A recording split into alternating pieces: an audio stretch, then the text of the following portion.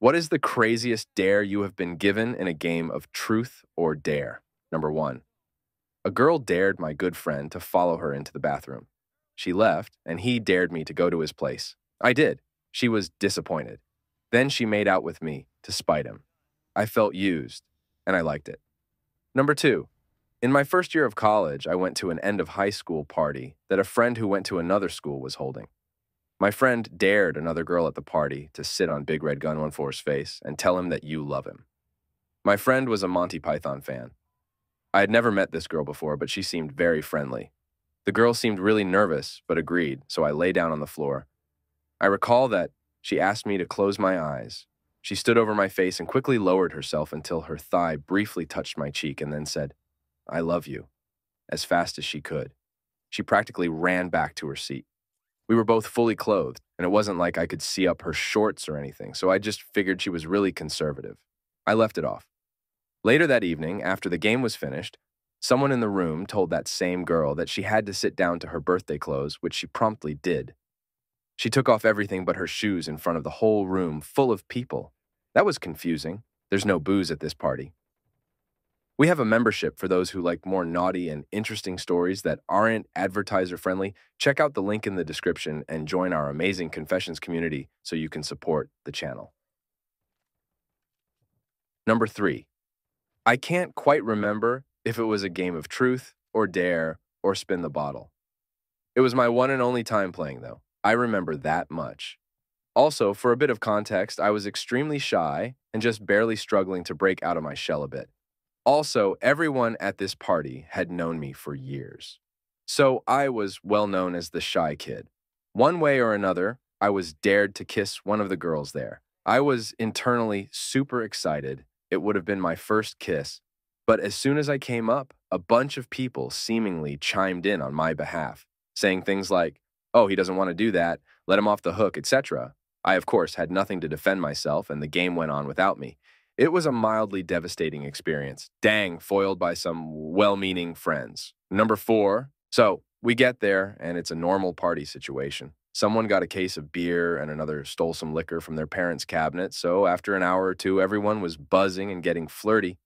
We sat down for a game of truth or dare, and the typical kiss her and take your shirt off went around a few times. So after about an hour, there's a bunch of us half-dressed in a circle. This was around the time when it went downhill.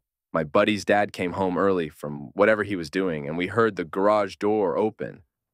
We all panicked and tried to redress as quickly as possible. In the calamity, I grabbed a girl's shirt, and she started freaking out because she couldn't find it. His dad walked in as I was struggling to put on when I finally figured out it wasn't my shirt and started yelling at us all to get out. I give the girl back her shirt as everyone was rushed out of the house.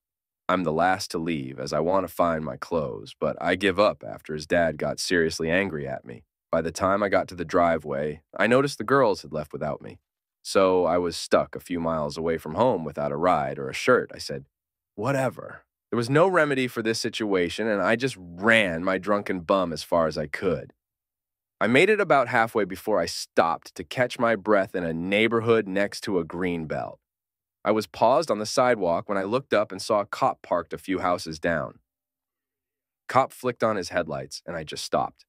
There was no way I was going to make the situation any worse. So they pulled up next to me and asked if everything was okay. I was completely honest with them and told the entire story. I fully expected a ticket, but they just started laughing at me and offered a ride home. When I got home, I saw my mom sitting on the porch, smoking. So I stepped out of a cop car, half bare in the middle of the night, to see my mother shaking her head, looking like hellfire had struck deep in her soul. I got grounded for 2 weeks. It was totally worth it, though, because I saw my kitties that night. Number 7. I was playing Truth or Dare with our basement crew of 12 to 18 people outside, by a fire pit with chairs, up a hill a little off Main Street, behind some trees, next to our friend's house. The time for me to choose was fast approaching. Dare, of course. There was a pretty even mix of girls and guys. Dare sat down and sat in the group circle for the rest of the game. No shame in my game. I rushed off into the woods, undressed, and casually walked back over to the group next to the fire. Jeering and laughter ensued. On to the next contestant. A couple of people later, we saw a flashlight heading up the hill from the house. We can't see who it is because the flashlight was pretty bright. A couple of us yelled, thinking it was just another one of the group. "Get out of here with the bright light." No answer. They kept walking up the hill towards us, seemingly blinding each of us directly as they approached us. At this point, we were all basically telling them to get lost, pretty loudly, because they were blinding us with the light. It was two police officers. We all caught a glimpse of the uniform. The officer with a mag light aimed it at the ground in front of him. He told us to keep it down and stop using profanity. I thought quickly, looked to my right, reached over, and snatched up some leaves to cover my peen. I should have thought again. Immediately, the officer noticed and shined his mag light on me. Insert shockpikachu.jpg. Officer, not even going to ask. Responded to a noise complaint, yada yada. Keep it down, or we'll be back. Exit officers. Enter a lot of laughter. Number 8. One time I was chilling with my friend at her place, and her mom was home.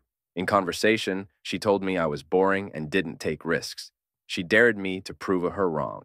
She was under a thick blanket, so I got underneath the blanket as well, and then her mom walked in. As the mom was having a whole conversation with me, I was busy with her daughter the entire time under the blanket. As she tried really hard not to make a noise, her mom kept telling me how she wishes her son was like me, what a good boy I was, etc. She made some food and went back to her room. The daughter looked at me in disbelief that I had done that. Yes, we did the dirty that night, while her mom was in the other room. Number 9. I was in elementary school and my parents had a couple friends over for dinner. There were 6 adults just shooting the breeze. One of the couples had an older daughter. There were other children over too, all probably within the same age range as I was. We played truth or dare, and she dared me to run into the living room doing inappropriate stuff while yelling, "Yes, yes, yes," in front of the adults. I did it, and my parents were mortified. Kids nowadays have no chill with these dares. Number 10. Well, it wasn't any of this disgusting I've seen. But I was at a small camp and somebody dared to light a tree on fire. This was the Australian bush. It was the middle of summer and bushfire season. That kind of thing would not go out for ages if a fire was lit. Fortunately, a passing guy who was running the camp caught on, confiscated those matches, and gave a very loud lecture. Man, that was seriously harsh and dumb. If you're into avoiding this kind of nonsense, just smash that like button and subscribe to the channel. Number 11. When I was in middle school, I was hanging out with a group of high school girls from the neighborhood. There was a creepy old guy who lived nearby. The I watch you playing while I'm in my underwear, kind of creepy. They said they would all FK down if I managed to get inside his house. I needed that kind of thing in my life. So without hesitation, I smashed my elbow in the concrete and rolled over there under the guise of seeking medical attention. The guy let me in. The house was hoarders level gross. He watched me clean off my elbow and forced him to let me apply a bandage. The whole time he was grunting or something. I made it out, alive and unharmed. They made good on the dare.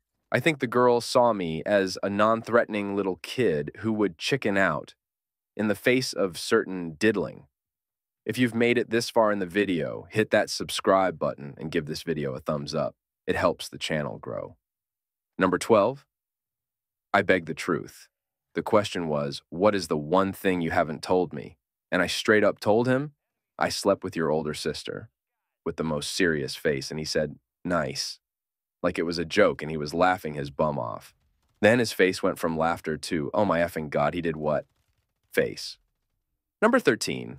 I was a junior in high school. I was over at a friend's house playing beer pong without beer.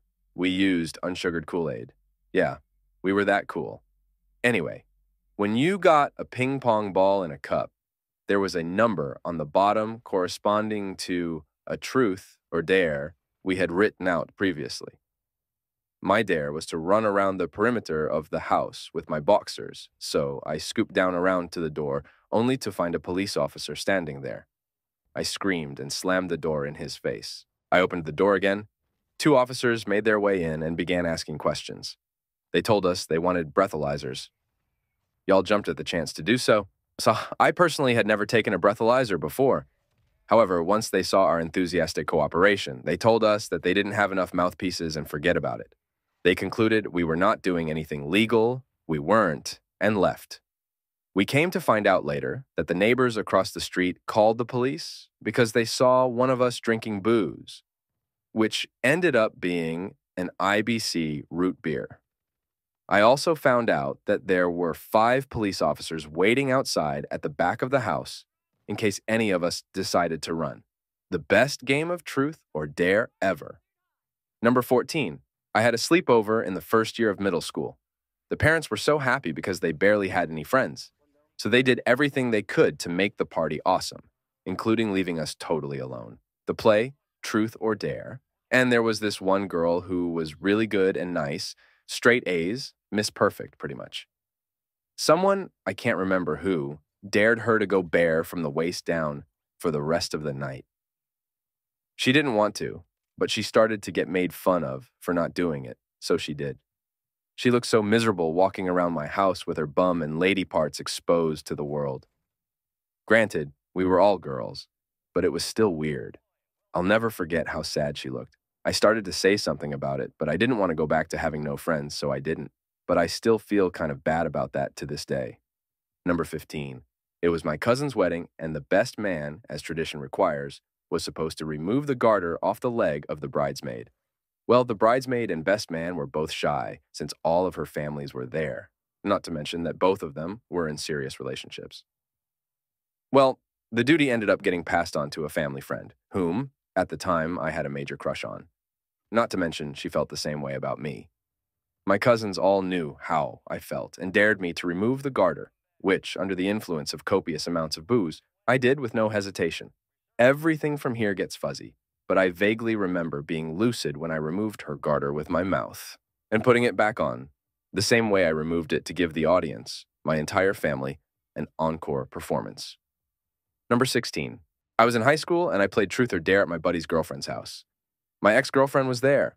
We recently broke up but still got along fine. Playing Truth or Dare, she ended up getting dared to give this dude she had a thing for a sloppy and did it. I was angry, to say the least. They went into the bathroom to do this. As the game went on, it got more and more daring. A girl dared to give me a sloppy in the bathroom. Me being funny and fairly intoxicated, she did it right in front of everyone, upping the dare factor.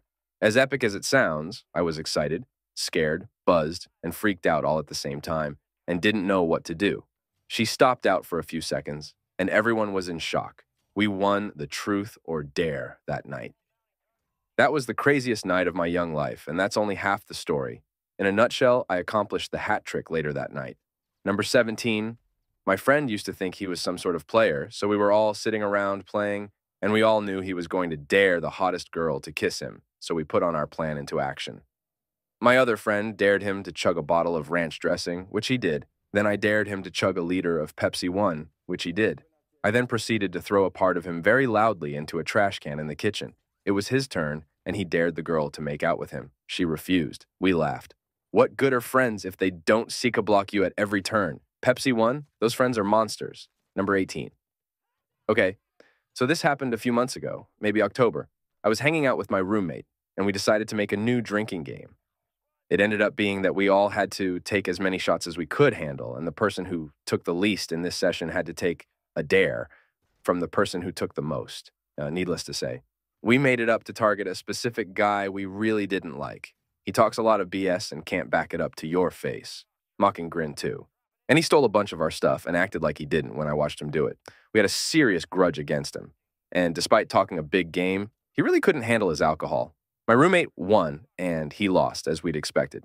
We got him to pass his cell phone around and let everybody in the room send one text message. I texted his mom asking for some pills. Somebody texted his girlfriend saying he was cheating. And my roommate sent a picture of his own member, which he wept out, and took a picture of in front of everybody. To the 18-year-old sister, those friends are straight savages, number 19. We were playing in our college dorm. I picked Dare. A couple of girls playing dared me to go to other strangers and asked me to scold them, especially asking them to stop staring at the girls, those who dared me. A couple of guys felt very embarrassed and told me that they didn't mean to stare, while one guy got angry. He was so infuriated that he started pushing me and telling me that I couldn't tell him what to do. Before the situation got worse, I had to tell them it was a prank, bro. Number 20. On New Year's Eve, I had 4 friends over. One of the dares was having to lick chocolate syrup off my foot, and the same guy had to snort hot chocolate powder. My brother ran up and down the street in his boxers. We made my friend eat a surprise sandwich with egg yolk, pear preserves, syrup, and cat food. I got slapped in the bare stomach by everyone, with each one getting harder and harder. And then my cousin had to drink a mixture of mayonnaise, salsa, hot chocolate powder, syrup, and sweet tea. So yeah, things got weird. Number 21. Playing truth or dare with my cousins and our mutual friends. One of my cousins was pregnant but hadn't told her boyfriend yet. They were both very young and both playing. It comes to the point in which this dumb, instigating girl asks my cousin, and when my cousin chose dare, she dared her to finish off what was left in the bottle of vodka sitting in the middle of a saw. My cousin obviously said no, that she couldn't. This prompted the girl to say, "Fine. Truth. Are you pregnant?" The cousin denied it and said no. The girl, however, was persistent. "Why won't you drink then?" "I just don't feel like it." "You can't deny it, dear, because you don't feel like it." "I quit drinking." "Yeah, and I can fly. Take the drink, Adela." "No." Her boyfriend at this point could tell what was going on. My cousin was not the type to turn down a drink, and especially not the type to quit drinking altogether. He stands up, throws the bottle at the instigator's face, grabs Adela, and leads her to a back room. My other cousin Merlina took the instigator to the bathroom to get cleaned up. The bottle hadn't broken. It just hit her in the lip pretty badly. The rest of us remained silent, listening to my cousin Adela and her boyfriend screaming at each other. Eventually, the screaming turned into crying. Finally, they both walked out in tears, and he left without saying a word. She ends up having a miscarriage, too. So, yeah, that game sucked. Number 22. It seemed normal at the time, but we used to play a spin the bottle there type thing down the park when we were younger. I'm talking about year 6 in the UK. Anyway, thinking about it now, it escalated quickly. Kiss? Sure. Oh, touch your lady bits. Wow, that feels weird. Anyway, I peaked pretty young, and after that, there was this 3 or 4 year gap where we all went off to different schools, stopped hanging around, and it took until we were older for everyone to be doing that stuff again. Me and my friend were talking about it the other day, both involved in those young sessions I referred to above. Is that normal? We both sort of admitted we may be overly eager as adults, who knows? Though aren't we all? And wondered if it could stem back to that. We also admitted, looking back, that it was probably a bit weird and definitely hasn't been forgotten about. Thanks for watching. If you liked this video, give it a thumbs up and click the link in the description to join our community. You can check out this video on your screen in the meantime, and I will see you in the next one.